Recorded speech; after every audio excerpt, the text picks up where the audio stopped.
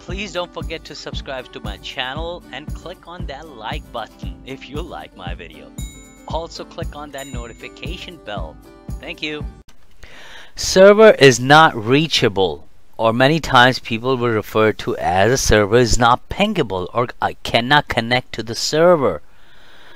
So now let's get into some technical side of the things. We covered most of the conceptual things, so now let's get into where we could actually run the commands and actually troubleshoot by logging into the server.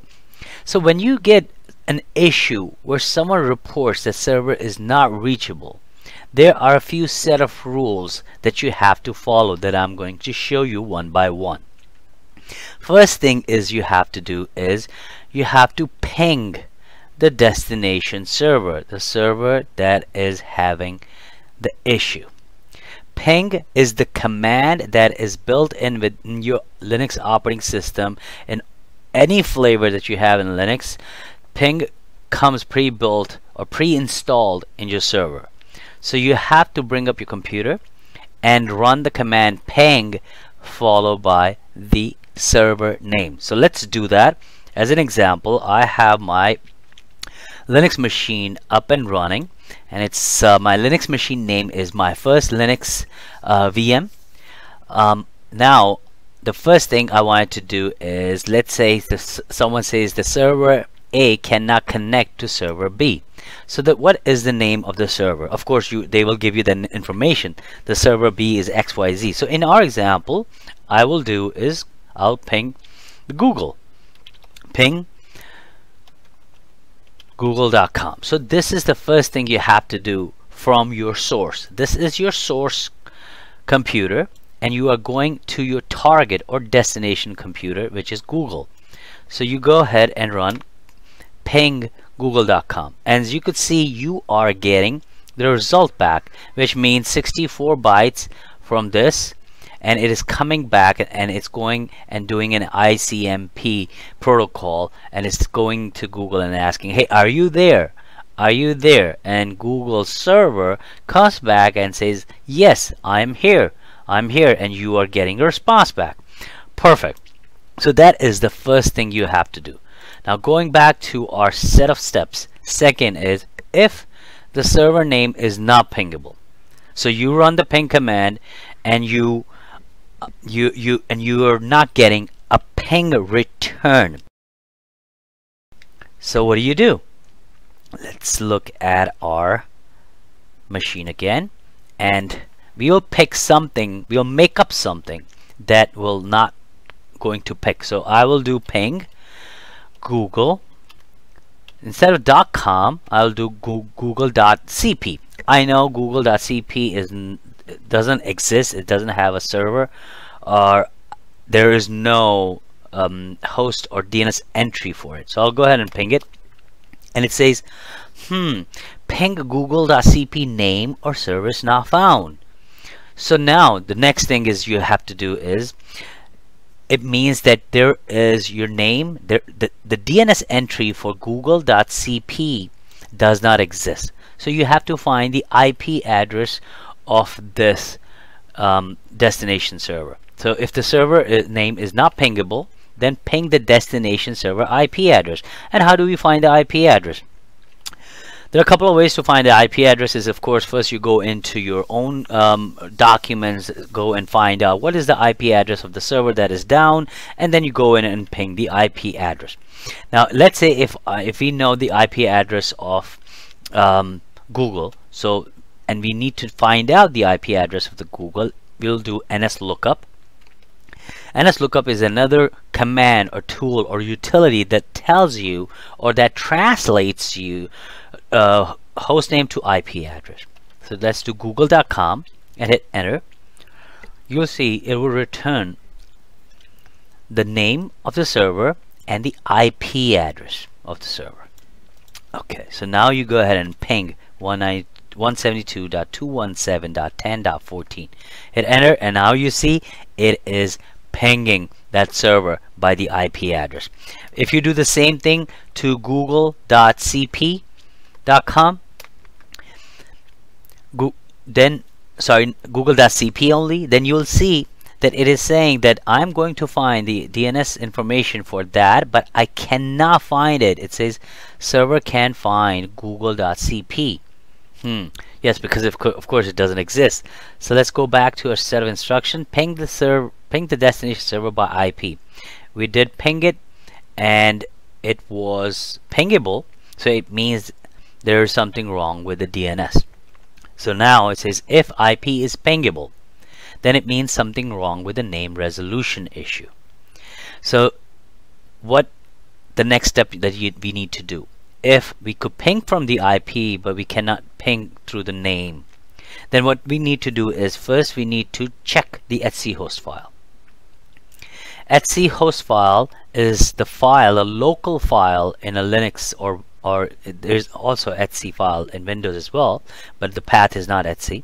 So that file is actually keeps the record locally of a host name and translate it to the IP address. So if I do cat host, you'll see there is an IP address of my local host, meaning my local computer. If I ping local host, you see it is pinging my local host with that IP address. So I will go in and I'll check, do I have an entry for the server that I'm pinging in my etc host? If it's not there, then what do? Next file you need to check is etcresolve.conf. Is your server really has a DNS that is actually going and resolving it? So to verify it, you do cat etcresolve.conf file. This is where the DNS server information is saved.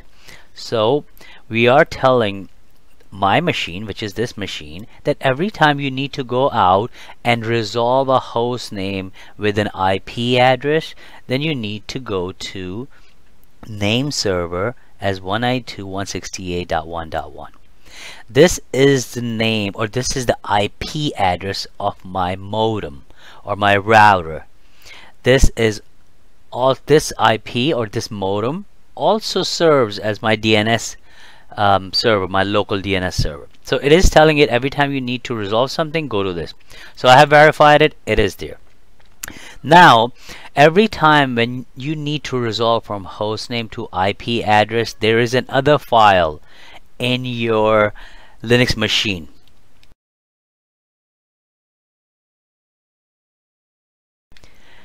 Do you remember the file? Okay, if you don't, the next file you have to check is called etcnsswitch.conf file. What does that file does? That file is actually tells your computer, hey, whenever you need to resolve hostname to IP address, I will tell you to first go to the DNS server or go to etc file, or wherever you have to go, I will tell you where to look for. So let's see what cat etcnsswitch.conf file says. When you go in here, you'll see, if you go scroll up right here, it says the password file is a local file. Of course, this is now we're looking for here. We are saying that we are looking for host. If I need to resolve a host name with an IP address, where should I go? And my computer, my server says, hey, first you need to go to files, which is what? My etc host file. First go into that file and see if you could find the hostname to IP address.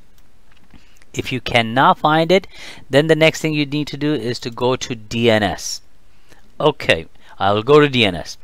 Now, who is my DNS? Where should I go to ask how to resolve hostname to IP address? The DNS server to find it is where? It's right here, etcresolve.conf. So go etcresolve.conf. We already covered that, and that is where it will go to find the hostname and IP address. Coming back to our set of instructions, if IP is pingable, then it means something is wrong with your name and resolution.